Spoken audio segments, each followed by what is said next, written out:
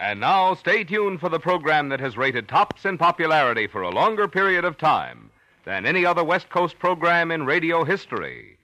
The Signal Oil program, The Whistler.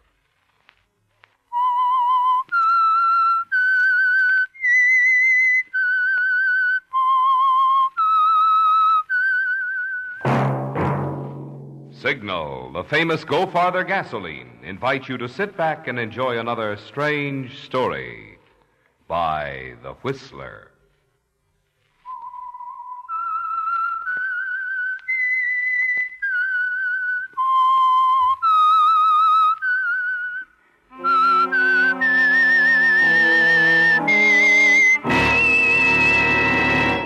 I am the Whistler, and I know many things, for I walk by night. I know many strange tales hidden in the hearts of men and women who have stepped into the shadows. Yes, I know the nameless terrors of which they dare not speak. And now for the Signal Oil Company, The Whistler's strange story, Fateful Reminder.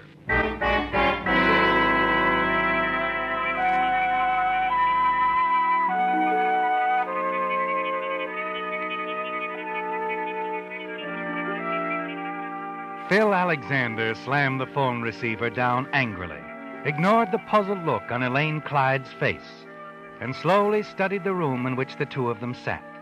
It was Phil's own office, his reward for 15 years of service in the interest of Minnick's distinguished jewelers. And now he was proprietor James Minnick's right-hand man. He was also the favorite of wealthy women like Elaine Clyde, seated across the desk from him. But that wasn't all about Phil Alexander. No. The phone call he'd just completed was a far more accurate yardstick of what he was really like, down inside.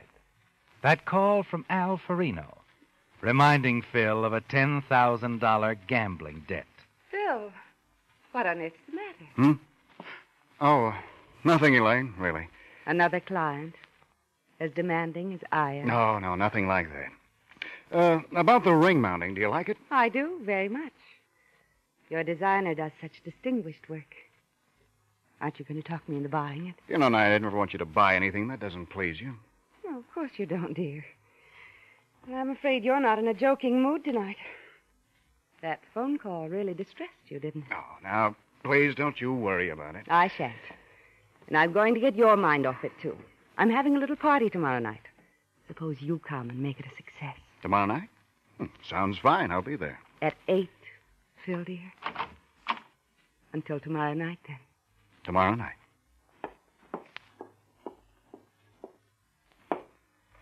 Mr. Alexander. What? That's a nice doll. She look expensive. Who are you?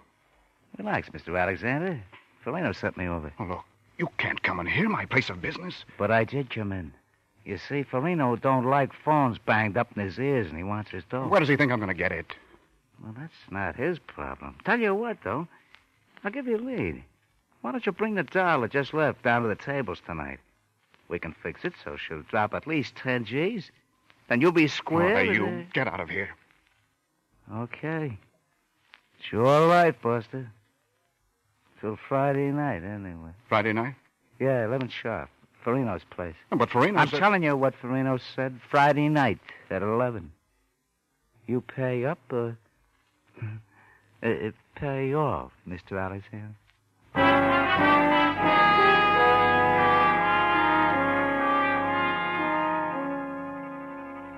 You stand there, watch him saunter off. And yet this anonymous little man has served you with what might be a death warrant. You try to imagine what Elaine Clyde's reaction would be if you suddenly asked her for a loan of $10,000. And your employer, James Minnick, you know what he'd do if he had any idea that his trusted assistant even knew anyone involved with gambling. Oh, Phil, will you come into the office a minute? Oh, yes, Mr. Minnick, right away. Odd chap you were just talking with. A possible new client? Oh, no, I don't think so. I'm afraid our prices are too high for him. Frankly, I hope they are. Well, come on in a moment. All right, sir. Elizabeth, hold the phone calls, will you? Of course, Mr. Minnick. Sit down, Phil. Sit down. Oh, thank you, sir. I wanted to talk with you before the annual employees' dinner tonight. Oh? Something rather startling has come up, Phil. Startling, sir? Yes, that's a small word for it. I suppose there's no easy way to say this. You know what a stickler I am for personal honesty, integrity. Why, yes, of course I do, Mr. Minnick. I can't afford to have people working for me whose integrity I no longer respect. What are you trying to say, Mr. Minnick? What would you say, Phil? If you thought one of your most trusted employees was no longer worthy of your trust. I don't know. I guess there isn't much to say.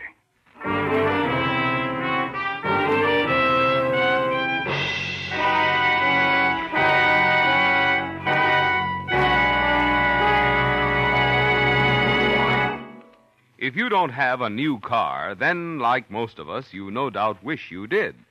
Well, here's a tip. The next best thing to a spankin' new car is a car of any age powered with Signal ethyl gasoline. Yes, the premium grade of Signal's famous Go Farther gasoline is a true super fuel, scientifically engineered to bring out the best in any car of any age. And when I say best, I mean the kind of performance many drivers never thought their cars capable of. I mean pickup, the thrilling kind that makes the back of the seat come up and nudge you forward. And I mean power, the kind that hoists you smoothly, easily over hills that used to call for shifting. Now, don't get the idea, of course, that Signal Ethyl's going to let you step away from all new cars. After all, smart new car drivers use Signal Ethyl, too, to bring out all the exciting performance that's built into today's power-packed high-compression motors. But of this you can be sure. The next best thing to a new car is your car powered with Signal ethyl gasoline.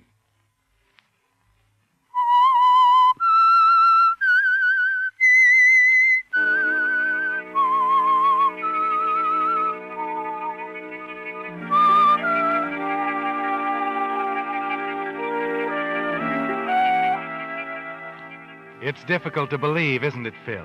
But apparently James Minnick has discovered your association with Al Farino.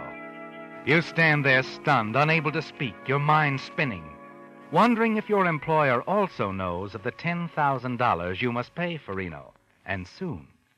And as he speaks, you realize Mr. Minnick is looking at you and watching your face. I don't blame you for looking so surprised, Phil. I found the knowledge that one of my trusted employees was stealing almost incredible myself. What are you going to do? Nothing immediately. In matters of this kind, it's important to be absolutely certain of the facts. Yes. I want to be very sure. Excuse me, Mr. Minnick. Yes, Elizabeth? Sorry to disturb you, sir, but there's a man outside about the employees' banquet tonight. He said you wanted to go over the final arrangements. Oh, that's right, I do. All right, in just a moment. Yes, sir. I'll appreciate it if you wait for me, Phil. I think it might be a good idea if you and I went to the employees' dinner together.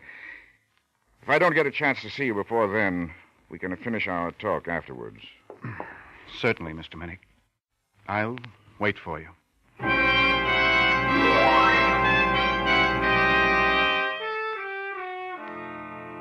You can't run, can you, Phil? You know, if Mr. Minnick has found you out, no amount of running away can save you. Because if Mr. Minnick doesn't find you, Farino will. Mr. Minnick is unable to see you again before the annual employees' dinner. And as it progresses, you toy with your food. Half listen as Mr. Minnick delivers the familiar speech he makes every year about the rewards of honest endeavor, the value of personal integrity. But then something he says pulls you up short. Now, this is more than just our annual dinner tonight. It's an occasion. I've been advised by my physician to take a few months off. Mrs. Minnick and I are sailing to Hawaii. And while I'm gone, I'm placing the full responsibility of the store in the capable hands of Phil Alexander. Well, how about a word, Phil? Why, I don't know what to say. Except, well, thanks, Mr. Minnick. Never mind, Phil. Just to know you'll be here while I'm gone is all I need to know. And now, everybody, we're here for some fun. Enjoy yourselves.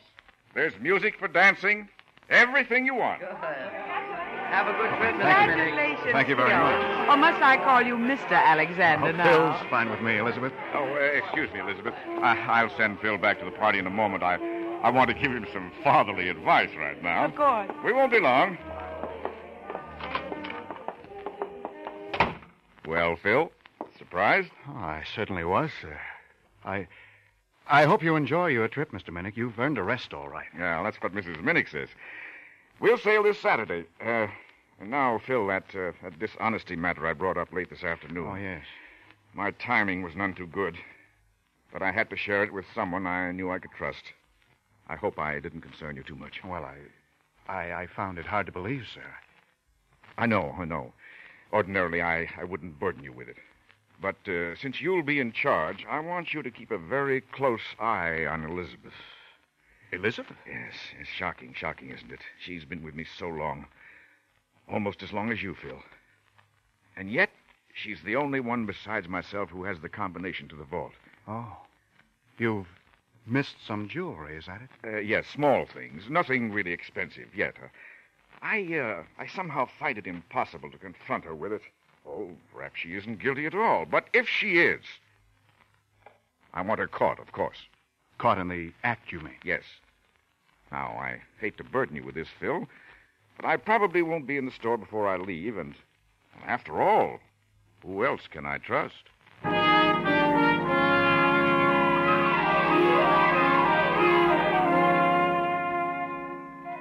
Your mind spins again, Phil.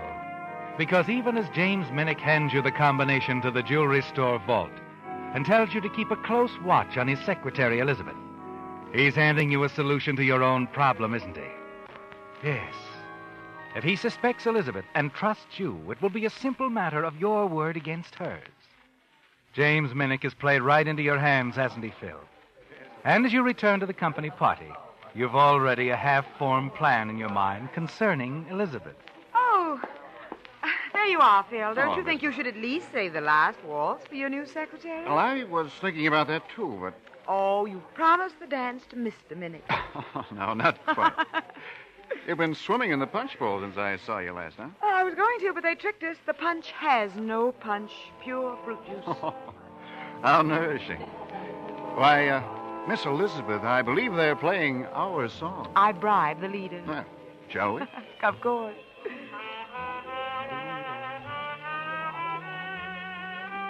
Elizabeth, I know a place with a far more interesting punch bowl. You do? Mm-hmm. They fill the punch bowl with popcorn and serve you rare old native drinks like scotch and water. Sounds quaint. Oh, it is. And rare old native musicians play rare old native tunes like Ragmuff. Minnick's shadow with a sense of humor. I don't believe it. Let's go. I'll prove it to you.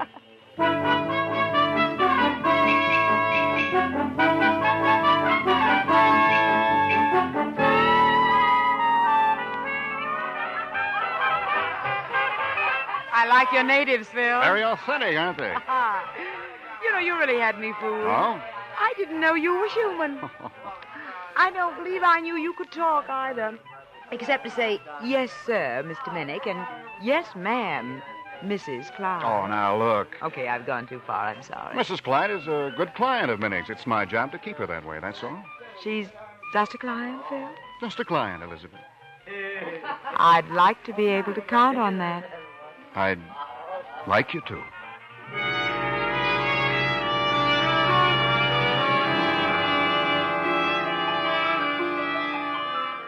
It's going well, isn't it, Phil? You're certain now you'll have no trouble with Elizabeth. Her interest in you is obvious.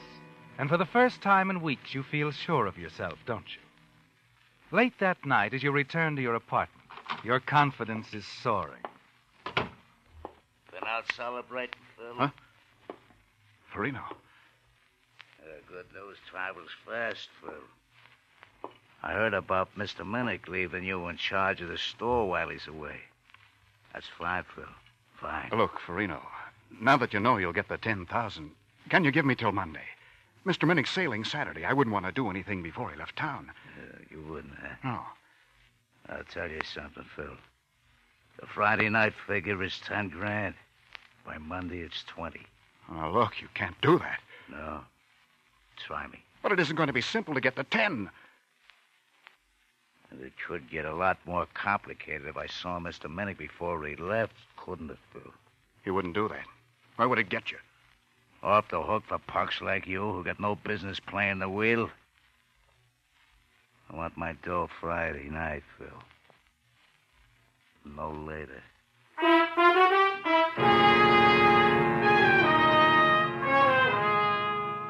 He means it, doesn't he, Phil? Friday night is your absolute deadline. And Farino isn't letting you forget it for a moment. There's very little time. The next morning is Thursday. And after a sleepless night, you arrive at the store early before anyone else. In James Minnick's private office, you go immediately to the vault, quickly work the combination. There's cash on hand, yes, but not nearly $10,000.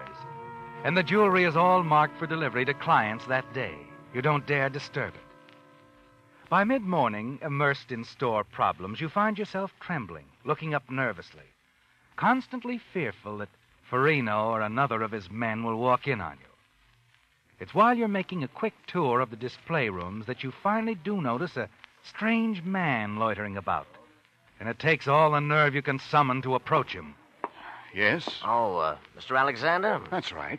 I have a message for you. Can we talk in private? See here. I've had enough of these messages as you described them. Oh, yeah? Yeah. And my private office is not provided for such negotiations. Now, if you'll kindly... Wait a minute. I don't think you understand. I understand that I want you to get out of here. Look, the boss said... I know what your boss said. Tell him I'll have the money for him Friday somehow, some way. Uh-huh. Okay, Mr. Alexander. Oh, one other thing. You sure you know what I'm... Certainly I know. Tomorrow night, 11 sharp at Farino's place, I'll have the 10,000. Now, get out of here.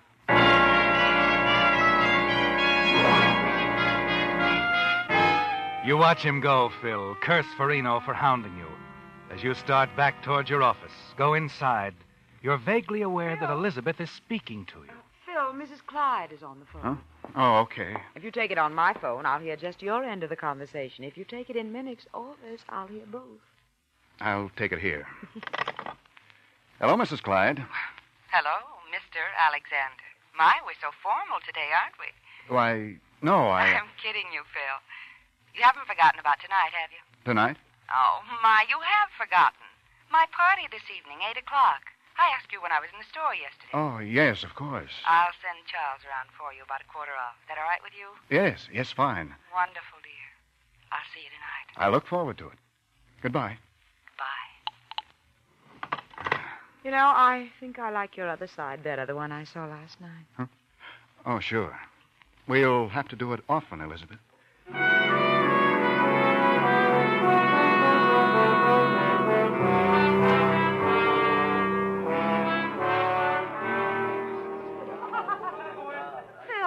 You're not having any fun. Of course I am, Elaine. Everyone enjoys your parties. Just the same, I'm afraid you're taking your new responsibilities at the store too seriously. Perhaps that's it. I know something that'll put that old gleam back in your eye. Come on in the library. Oh, all right.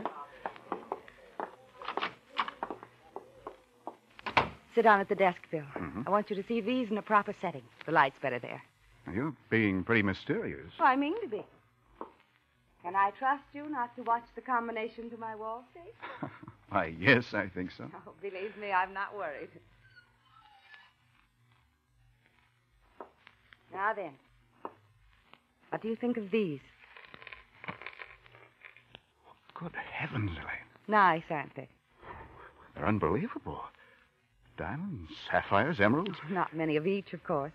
But I did think they might make a nice bracelet. Oh, I'm sure they would. Now, I want you to take them. Take them? To Jacques at the store, darling.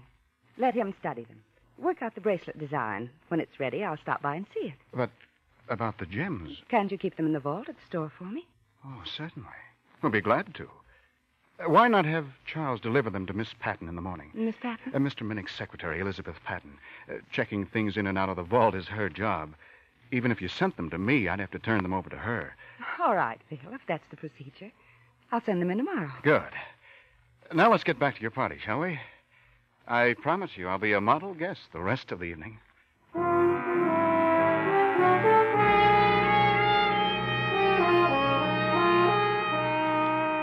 It's a break, isn't it, Phil? You know enough about gems to estimate the value of Elaine Clyde's collection. You'll have no trouble fencing them, you're certain of that. And the amount you can raise from one or two will more than cover your gambling debt to Al Farino. You're pleased, aren't you, Phil? Because your plan is so simple, so easy. The Clyde gems will be delivered to Elizabeth in the morning. She'll put them in the vault. And once any of them are missing, you're certain all the evidence of theft will point to her. You're at the office Friday morning, confident that you'll be able to keep your 11 p.m. appointment with Farino and keep on living in the bargain. Good morning, Elizabeth. Oh, good morning, Phil. Well, your party last night must have agreed with you. Oh, feel fine. So fine, in fact, I'd like to have dinner with you this evening. You know, that's nice, because I'd like to have dinner with you, too. Oh, good. I'm afraid I'll have to run out on you afterward. Have to have a business appointment, you see. But at least we'll have fun at dinner. I'm sure we will. We can go from work, if that's okay with you. Fine.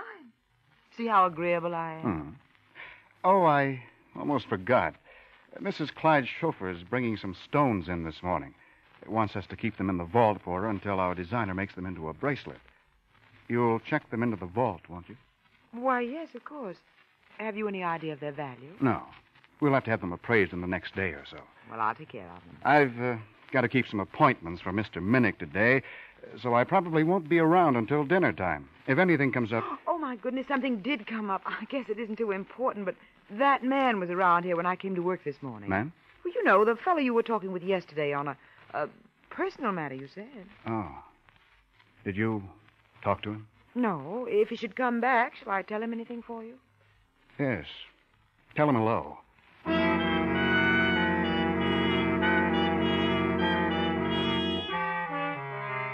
You spend a profitable day away from the store, don't you, Phil?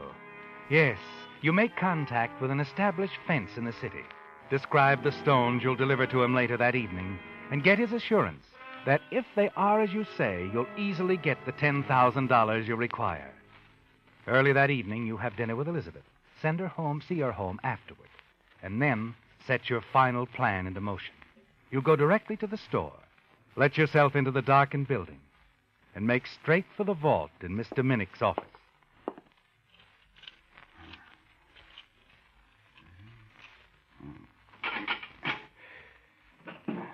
You really expect to get away with that, Phil? Elizabeth, how on earth... I followed that cab, as they say, only I know a shortcut. Get away from that vault, Phil. You surely don't expect to use that gun? If I have to, and I may. You made two mistakes, Phil. First, in thinking I'd go for your sudden interest in me after all these years. And second, when you spent most of the day away from the office. You see, your Mr. Farino called to remind you of your appointment tonight. Look, Elizabeth... I'll take that box of Mrs. Clyde's, Phil. I have use for what's inside. Minnick's onto you, Elizabeth. You're onto me. Let's make a deal. The box, Phil. Hand it over. Minnick will be no concern, and you little use where I'm going. Okay, I'll hand it over. You only made one mistake, Elizabeth, but that one's going to prove fatal.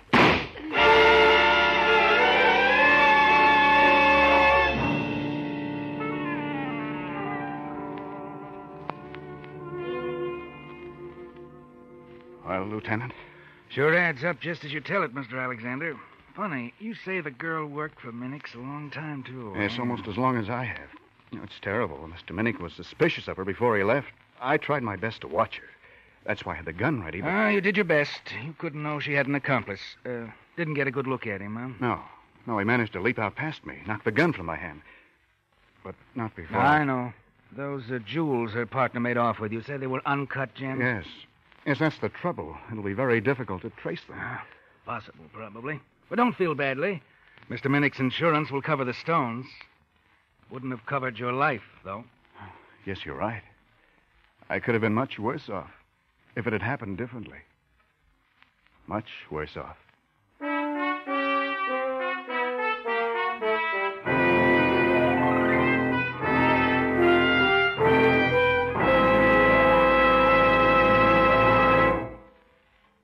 How long will your car last? How long will your car last? Well, this much is certain. If you could reduce engine wear 50%, your car should last a lot longer, shouldn't it? And now you can do just that. Reduce engine wear due to lubrication 50% with wonderful new Signal Premium Motor Oil. Think what this can mean to you in extra savings, extra driving pleasure. Thanks to new Signal Premium, your car should now run twice as many miles before needing an overhaul due to engine wear. If your car is not already an oil eater, new Signal Premium should help you enjoy low oil consumption twice as long. And speaking of price, although most things have gone up, this superior heavy-duty type oil that gives you all these extra benefits has not been increased in price at Signal stations. So if you want to keep expenses down and your car's performance up for a long time to come, you know the oil to change to. New Signal Premium. You know where to get it. At Signal service stations.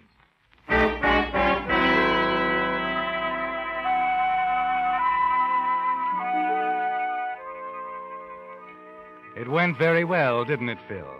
With James Minnick having warned you of his suspicions of Elizabeth, it seemed to the police as if you had caught her in the act of theft. There is no suspicion that it was the other way around, that Elizabeth interrupted you and that you killed her. You've convinced the police Elizabeth had an accomplice and that he managed to escape with the uncut gems belonging to Elaine Clyde. You feel certain of success now, particularly after having disposed of the jewels to a local fence. The money is nestled in your inside coat pocket, ready for payment of your gambling debt. And it's shortly before 11 p.m. You're right on schedule as you enter Al Farino's gambling establishment. On the black number, ladies and gentlemen. The black this time. Excuse me. Excuse me, please. Come in. Right on time, Farino. Yeah, I see. And here's your money. Now, see, your lackey is on hand to count it for you. You're so right, Mr. Alexander. I'll say something for this boy, Farino. He was more polite than that first one you sent. Yeah? Actually seemed concerned about my being upset, worried. I was worried, Mr. Alexander. Worried and very puzzled. I got news for you, Phil. This is not my boy. Huh? What are you talking about? He's a cop. Your boss was worried about you because of that Elizabeth dame. Thought she might give you some trouble. Mr. Minnick called headquarters, asked us to look in on you from time to time. And you weren't sent by Al here. I put you on the track myself. You sure did. I've had you tailed since that day in the store. I don't believe it. You wouldn't have let me kill her. We were too late to stop you, that's all. Didn't know she'd walk in on you. Too bad. But now we've got all the answers. And they add up to murder.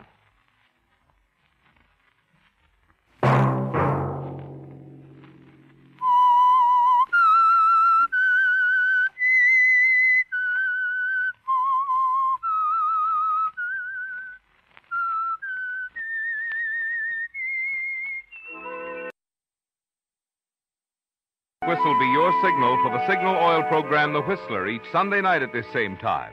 Before you start your vacation trip, be sure to ask your Signal dealer for a free copy of Lane's Guide, a booklet prepared by an independent travel organization to help you find good eating and lodging places.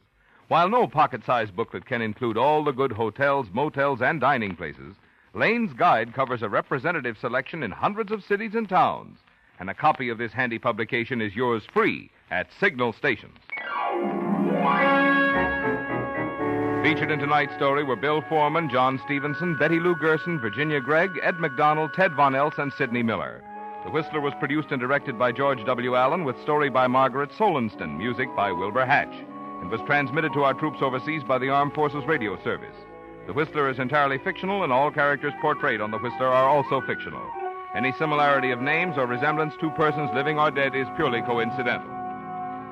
Remember to tune in at the same time next Sunday when the Signal Oil Company will bring you another strange story by The Whistler. This is Marvin Miller speaking for the Signal Oil Company. Stay tuned now for the Horace Heidt Show, which follows immediately over most of these stations. This is the CBS Radio Network.